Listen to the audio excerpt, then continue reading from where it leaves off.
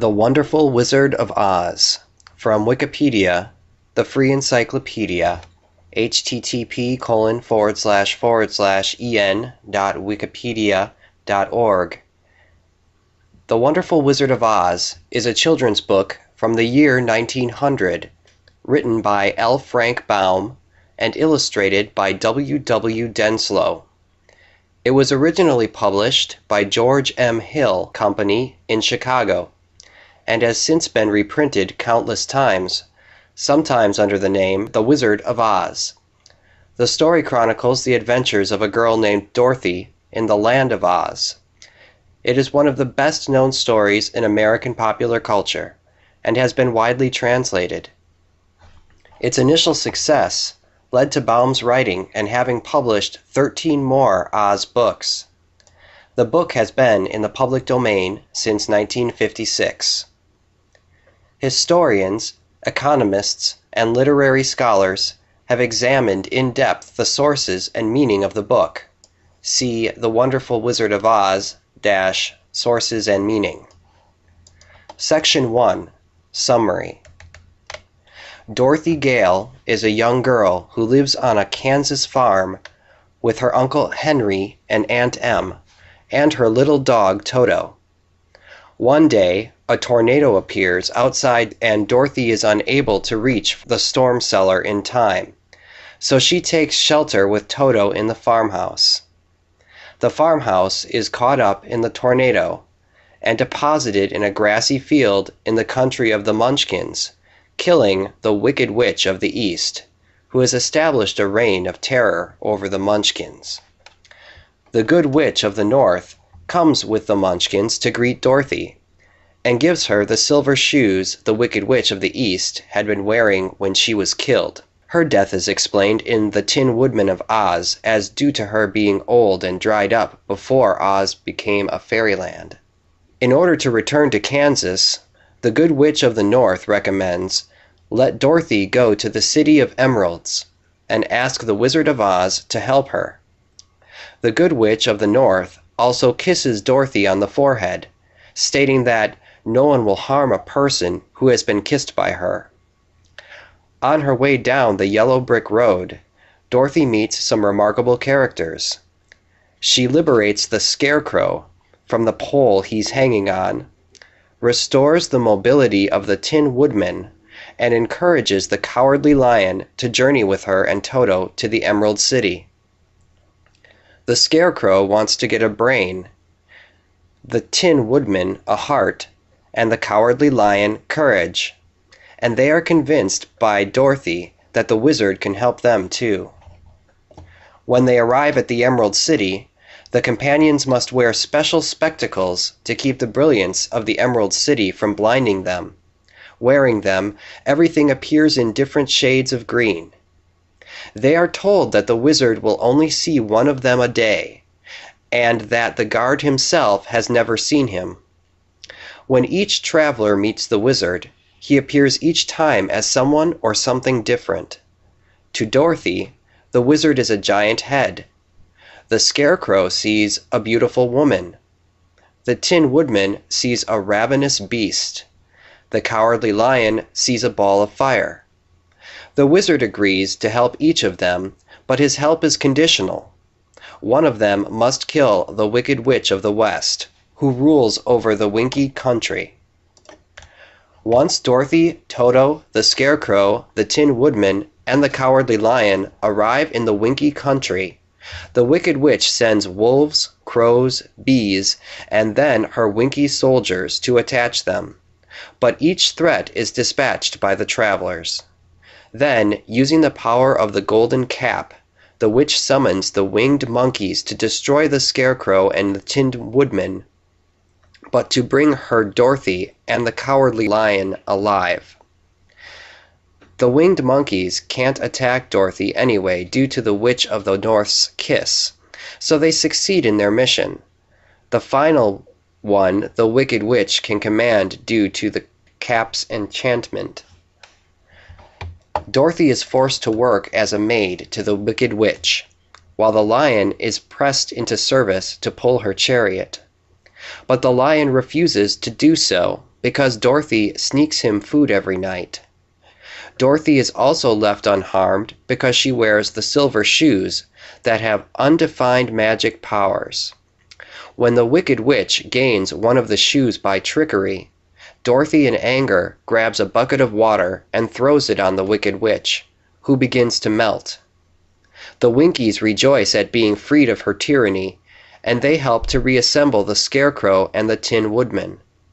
So enamored are the Winkies of the Tin Woodman that they ask him to become their ruler, which he agrees to do after helping Dorothy return to Kansas.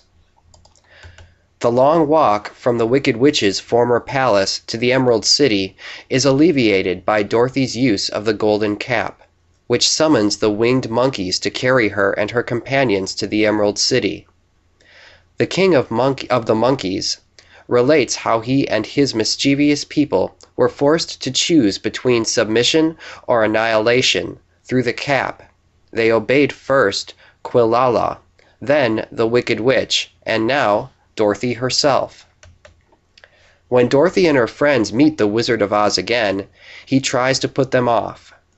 Only under the threat of seeing the winged monkeys again, who under the Wicked Witch's command attacked him in the past, is the wizard convinced to allow the travelers into his throne room. Toto discovers a curtained side room away from the wizard's throne. Pulling the curtain back, Toto reveals a wizened old man who had journeyed here himself long ago from Omaha. He once rose high in a balloon and then landed in Oz. When the people saw the letters, quote, OZ, unquote, on the balloon in Dorothy and the Wizard of Oz, we find that they are his initials. They presumed he was their ruler and began building the Emerald City.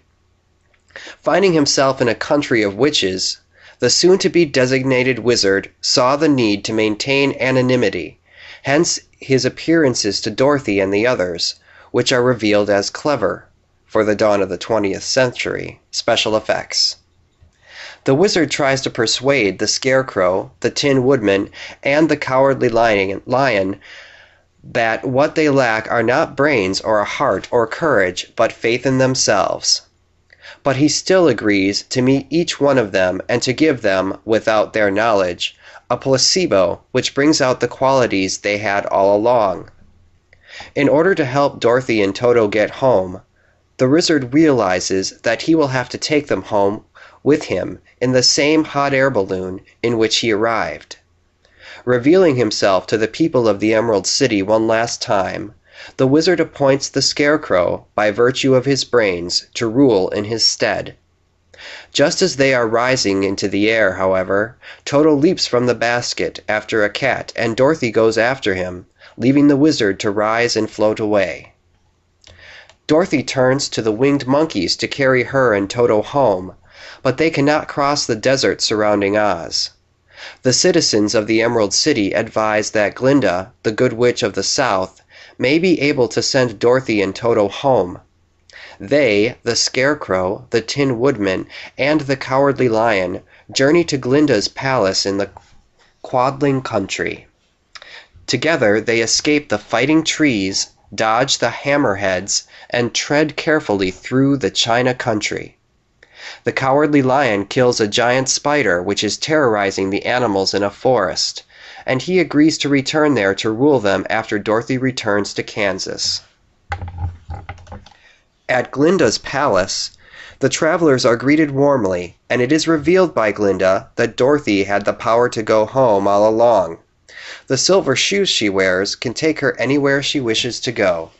She tearfully embraces her friends, all of whom will be returned, through Glinda's use of the golden cap, to their respective sovereignties.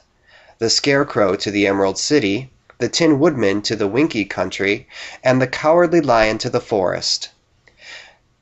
Then she will give the cap to the King of the Winged Monkeys, so they will never be under its spell again. Dorothy and Toto return to Kansas, and a joyful family reunion. Section 2. Sources of Oz Images and Ideas. Main article, The Wonderful Wizard of Oz - Sources and Meaning.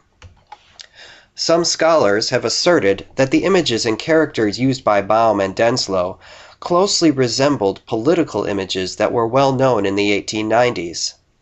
They state that Baum and Denslow did not simply invent the lion, Tin Man, Scarecrow, Yellow Brick Road, Silver Slippers, Cyclone, Monkeys, Emerald City, Little People, Uncle Henry, Passenger Balloons, Witches, and the Wizard. These were all common themes in the editorial cartoons of the previous decade. Baum and Denslow, like most writers, used the materials at hand that they knew best.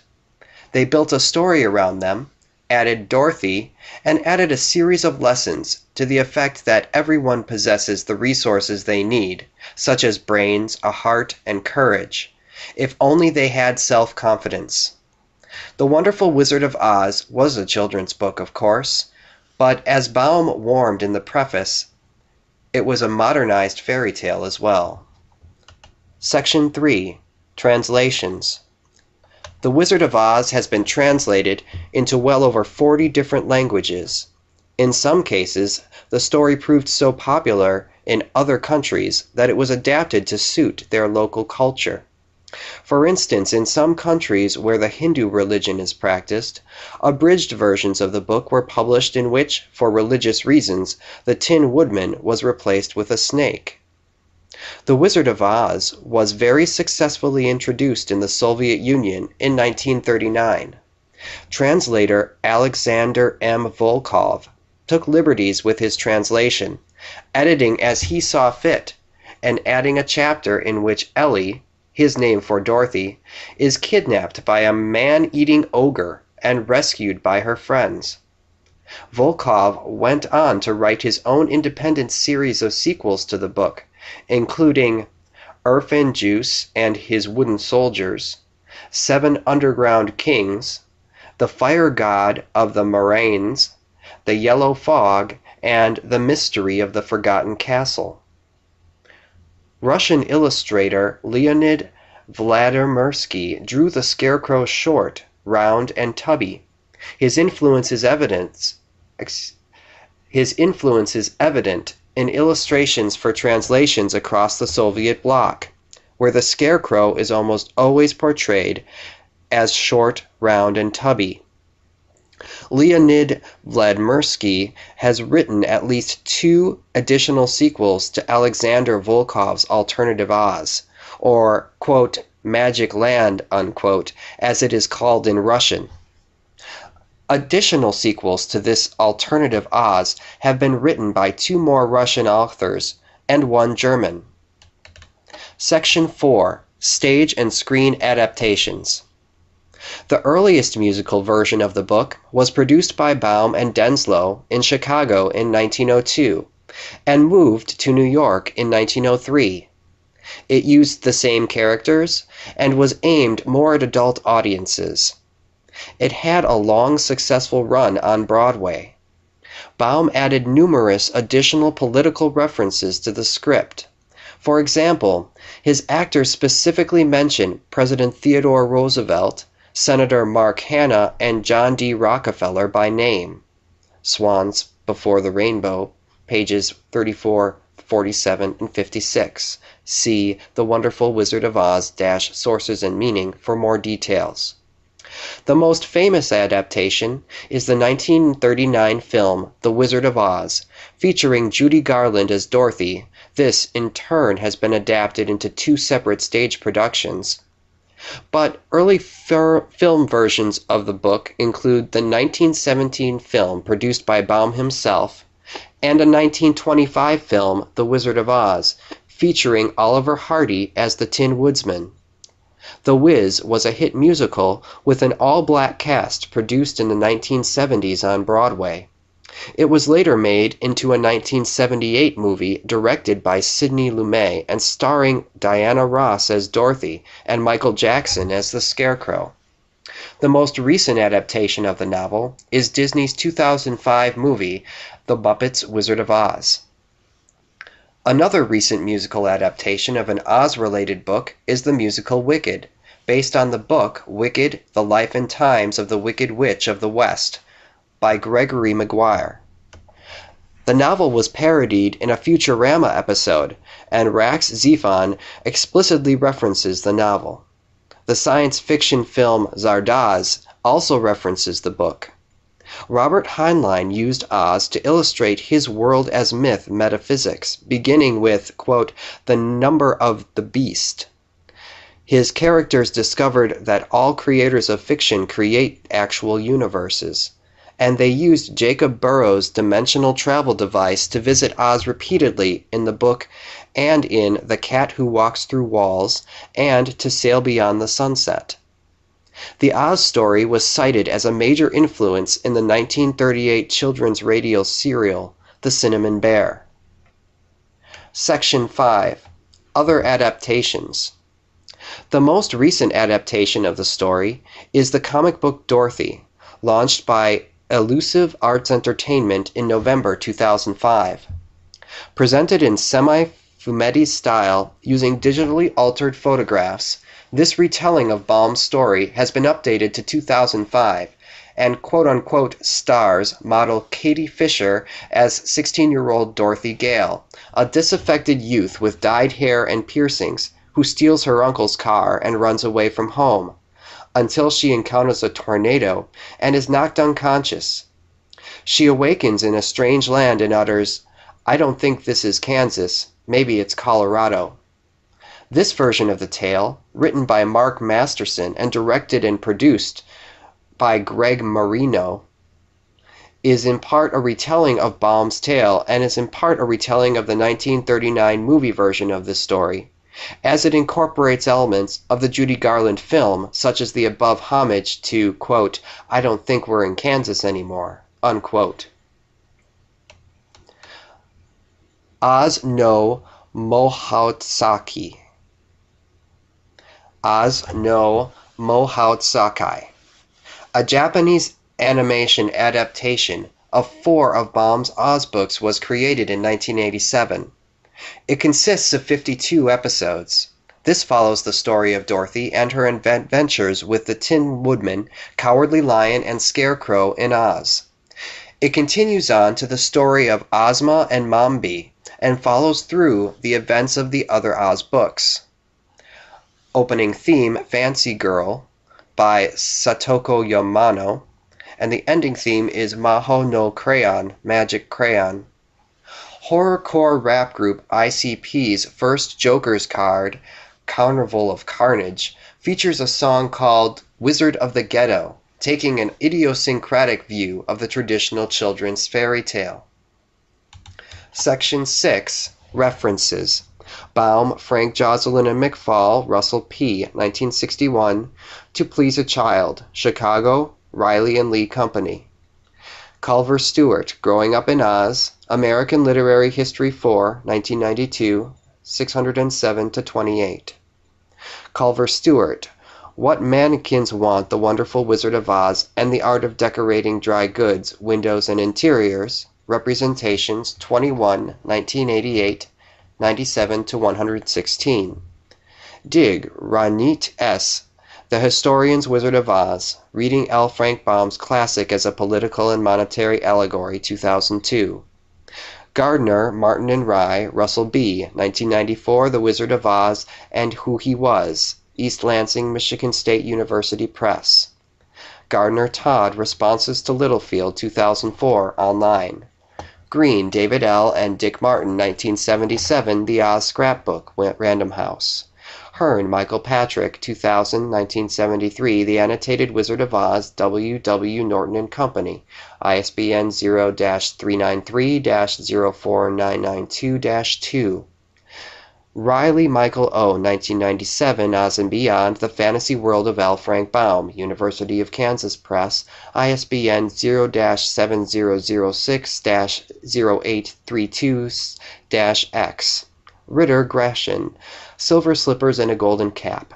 L. Frank Baum's The Wonderful Wizard of Oz and Historical Memory in American Politics, Journal of American Studies, August 1997, Volume 31, Number 2, pages 171-203.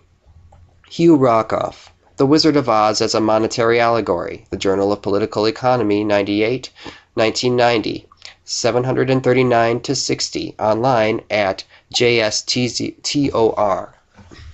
Sunshine, Linda, All Things Oz, 2003.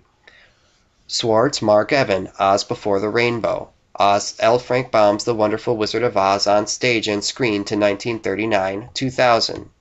Veld, Francos R., Following the Yellow Brick Road, How the United States Adopted the Gold Standard, Economic Perspectives, Volume 26, Issue 2, 2002, also online here. Ziokas, Tim, 100 Years of Oz, Baum's World of Oz as Gilded Age Public Relations in Public Relations Quarterly, Fall 1998. Section 7, External Links. Free ebook of The Wonderful Wizard of Oz at Project Gutenberg. The Wonderful Wizard of Oz at American Literature. Wonderful Wizard of Oz Questions and Answers. Pros and Cons of Oz as an Allegory. German Oz Fan Page. Copy of Hugh Rockoff, The Wizard of Oz as a Monetary Allegory, The Journal of Political Economy 98, 1990, pages 739 to 60. David P. Parker, The Rise and Fall of the Wonderful Wizard of Oz as a Parable on Populism, 1994.